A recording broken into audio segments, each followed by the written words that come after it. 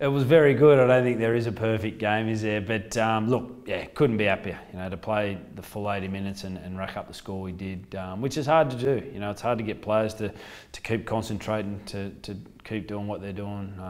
Yeah, so it's really pleasing. Yeah, and as I said, that's a pleasing thing. You know, it is really hard to do as a player when you're in that position. So for me to watch him do it, just really proud of him and pleasing you know, they work really hard on their skill level, and to sort of go out and execute that and you know, put that on show for the fans was great to watch.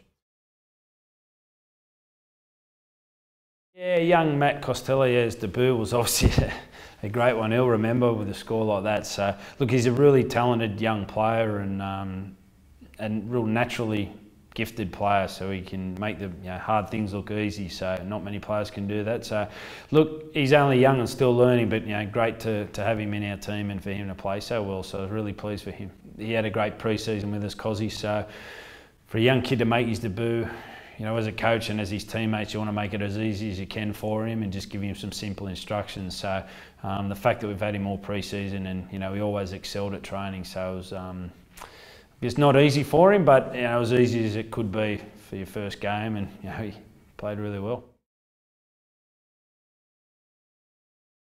Yeah, well, as I said, a little bit of a slowish start, but the last couple of weeks they've been fantastic. They just blew Wakefield off the park last week, and they got some big, strong forwards and some quick outside backs. So look, they're playing really well and had a good win the week before. So they're playing really well at the moment. So we're expecting a tough game on Thursday.